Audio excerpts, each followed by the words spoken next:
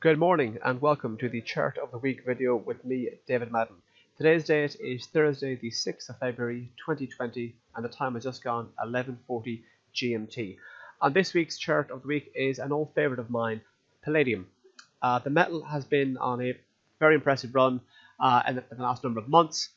We saw a fairly sizable pullback in late January, kind of coincided with the fears that rippled across all financial markets in relation to the coronavirus crisis, which has largely hit China. China is a major importer of various different metals.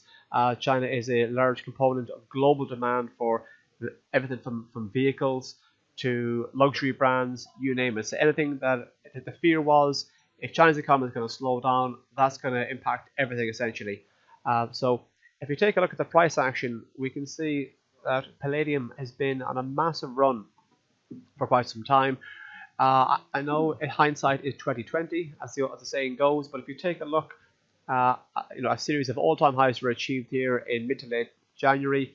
We can see here that the long wick on this candle here denotes indecision. Of course, after that we saw a fairly sizable sell-off and a pullback. We seem to have found a base in around this zone. Yesterday, the market managed to create a gap to the upside.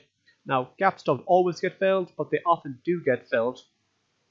And if a gap to the upside would suggest activity is bullish, so we could be we could potentially look to retest the recent record highs in around 2,427. And if we go beyond that, traders will then be in new record high territory, and traders will be looking out for levels such as 2,150, 2,500, so on and so forth. So what I want to talk to you about is could we see a further rally in the price of palladium?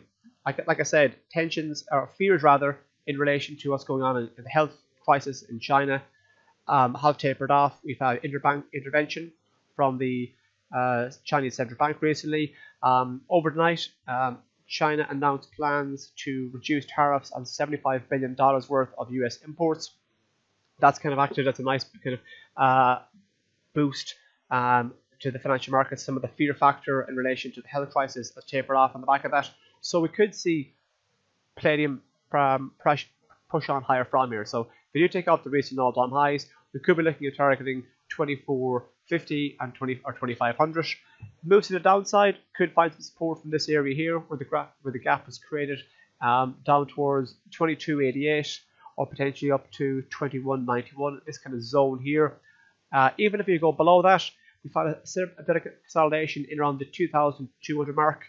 And even if you break below the lows of late January in a 2,153, even if you break below that, we'll still be in the upward trend, because we're still miles away from this blue line here, the 50 moving average, which comes into play at 2023. Notice how that metric acted nicely as support in mid-November and also in late December. So the metric has been important in the past. It makes it more likely it'll be of importance in the future, although there are no guarantees. Now, I take a quick look at what's going on platinum, because platinum and palladium often move in the same direction, and one of the tenets of Dow theory is that the averages must confirm each other, which basically means if markets that are fairly similar are reasonably correlated, if both markets are moving in the same direction, you can be more confident that that is going to continue. Obviously, there are no guarantees. So we saw here a decent rise in the platinum price throughout late 2019. In January of this year, it went on to hit a level which is nearly a 3-year high, not quite a 3 high. The metal has subsequently pulled back, found support from its 50-day moving average, and appears and is pushed higher, and it could be on its way to retest its recent high. So while platinum is pushing higher, you can be more confident that palladium is pushing higher as well.